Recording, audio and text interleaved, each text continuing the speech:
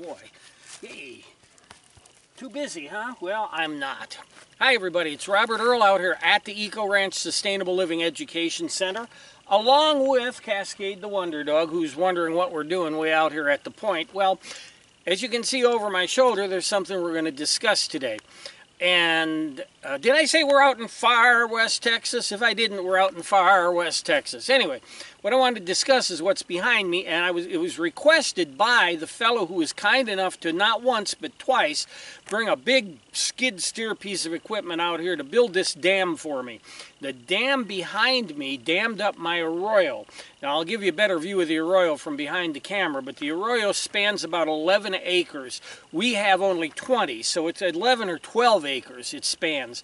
So it actually takes up most of our property, which is fine because we weren't going to use it. It's desert. We can't use all of it in the middle of the desert unless you graze cattle, and let's not go into the ecological disaster that cattle raising is. However, he built the dam. It was fairly easy because the Arroyo narrows, and after he built it, we had some rain, but we haven't had a lot of rain at one time this year, and we haven't had our monsoonal flow yet this year. It's now the 20th of September, which is late for the monsoon. I did hear on the part-time weather channel, full-time cheap Canadian reality show channel, that the monsoonal flow appears to be starting late in Arizona in the southwest, and it's going to be helped by a hurricane that's coming into Baja California. But anyway, we might get more rain, but we did get a surprise storm right over the top of us that dumped about 2.5 inches, about 2 inches of rain on us in about an hour and a half. So it was quite a rainstorm, and it put all this water in the Arroyo behind the dam. Now, there is no spillway on the dam on purpose. The dam is built to block the entire Arroyo. We estimate the Arroyo will hold over 9 million gallons of water at the way it's built now. 9 million gallons of water, and we have never had a rainfall or 3 in a row here in the 9.5 years we've lived here that would have put 9 million gallons in the Arroyo. So that's why we don't have a spillway, because I don't think it's ever going to spill. We're stopping the water from about, I'd say about 300 acres of land that drains into here. We're stopping this water and holding it. Now, we didn't build the Arroyo, because we didn't build it, it's natural, so that the Arroyo would hold water. We didn't put any liner or clay or any of the things that some people will say, why don't you do this, why don't you do this? Send me a video, show me how you did it. We didn't do that on purpose, because I want the water to infiltrate in. I want it to nourish the whole area here, and I want it to naturally build up.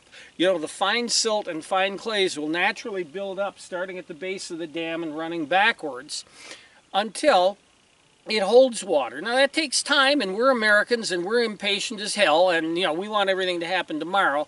And you have to think, this is a universe that since time began is only about 11 billion years old, or 13 billion years old.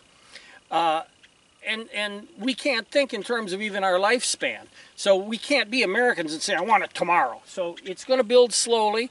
In the meantime, it's going to provide a habitat. Now, I tried to catch the ducks. They're shoveler ducks, and I tried to catch those ducks when I came in. What they did was they flew around. They've been here for 2 days.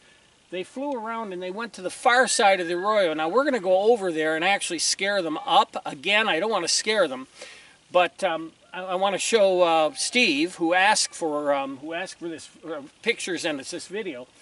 We're going to show Steve what the other half of the Arroyo looks like, so we will scare them back up, but we'll try to make it as quick as possible. So anyway, behind me is what's left of the water from the rain the night before last. Some of it has drained away, but not a lot of it.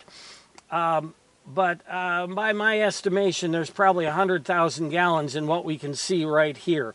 And the other half should have more water in it. We're going to walk down and take a look at it right now.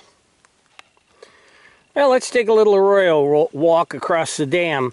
As I walked up here, I don't know if you guys can notice or not, but there's little ripples appearing on the surface, like we might have picked up some I hate to say pick up some fish, but we could have picked up some mosquito fish, I guess. It's not entirely impossible. Walk along the dam. That water here is about 2.5 feet deep.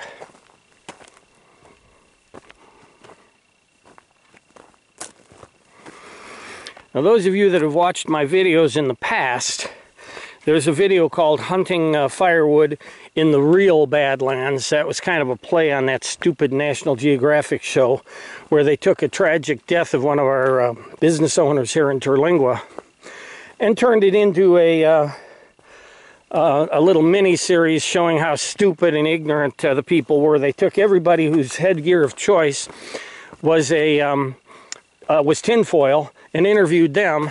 They asked me and I wouldn't interview because I knew where they were going with that.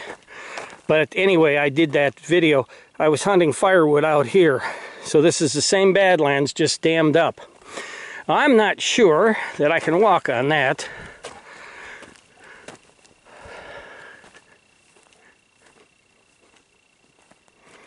No, I won't be able to walk on that, so I'm going to turn this off for a second and get down. Oh, but look at down here.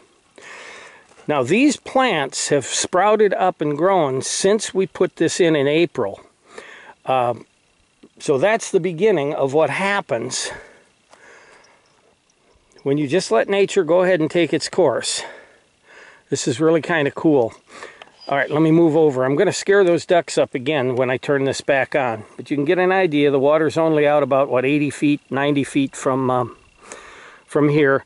We are expecting more rain today, tomorrow, and Sunday, if it comes. We'll see if that adds to this or not. There's Cascade walking down the road by the bench for the bus stop. That's what we jokingly call it. Somebody put it there.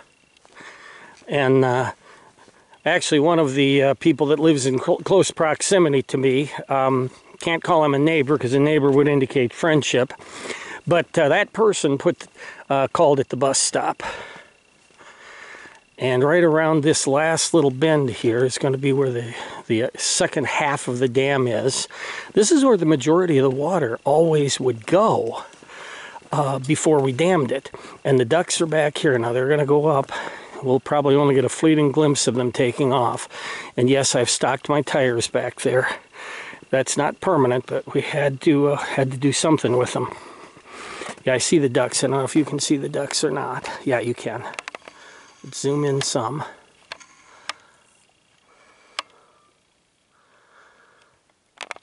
Oops, sorry about the hand.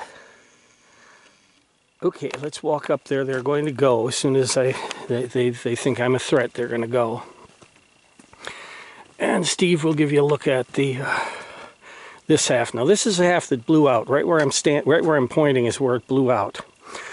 And it's been repaired, and it's definitely holding water. There they go. There's about 25 of them. We thought there were 50, but there's only about 25 of them. Okay, now this water here is deeper. You can see we have a deep pool here.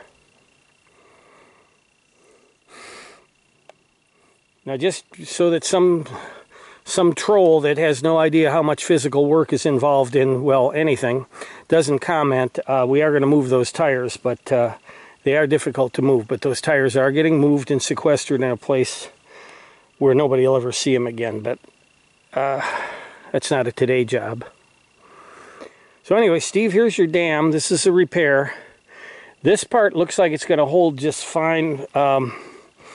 We can only handle about 2 more feet of water here, and just looking down there, that means, oh, maybe 80 or 90 yards in that direction before we fill up, to the point where it would breach. But there she is. There's my cat stalking us. I just thought I'd show everybody Bruce the cat. Okay, the ducks are flying around. They want to get settled back in, so Cascade and I have to get out of here. I'm seeing a lot of ripples here in the water. I don't know if it's insects or fish. If it's fish, well, they aren't going to get to live for very long, because this water, unfortunately, will be gone within 3 weeks. unless we get more rain. But we'll see what happens. So for now, let's let the ducks get back in. We'll end this thing here. Steve, I hope you got to see what you wanted. Everybody else, this is how it starts. And just very, very briefly, so that the ducks can come back, very, very briefly, if we all do something like this, whatever we can to restore the ecological balance in our area, even if it's a house in the subdivision, whatever we can do, replant native plants or hold water, not impound water, not try to create a lake, not try to create a big thing that you can rent jet skis in or some other foolishness. Just to hold the water, especially in the desert, if you can hold the water on your property and let it infiltrate in, it will do wonders, but it takes time. It does take time. So we're going to see what happens here. You'll check in every once in a while. You guys will get to see it from time to time if you watch the videos. And go out and do something like this on your property, even if it's planting a couple of trees. You know, I heard that if we planted something like 30 billion trees, we could mitigate some of the effects of man-made climate disruption. Plant a couple trees on your property. If you own 5 acres, plant 500 trees. Do something, just like I've done here and all over our property. And until next time, it's Robert Earl, Cascade the Wonder Dog, and the rest of the family out here at the Eco Ranch Sustainable Living Educational Center in far west Texas saying, see you later.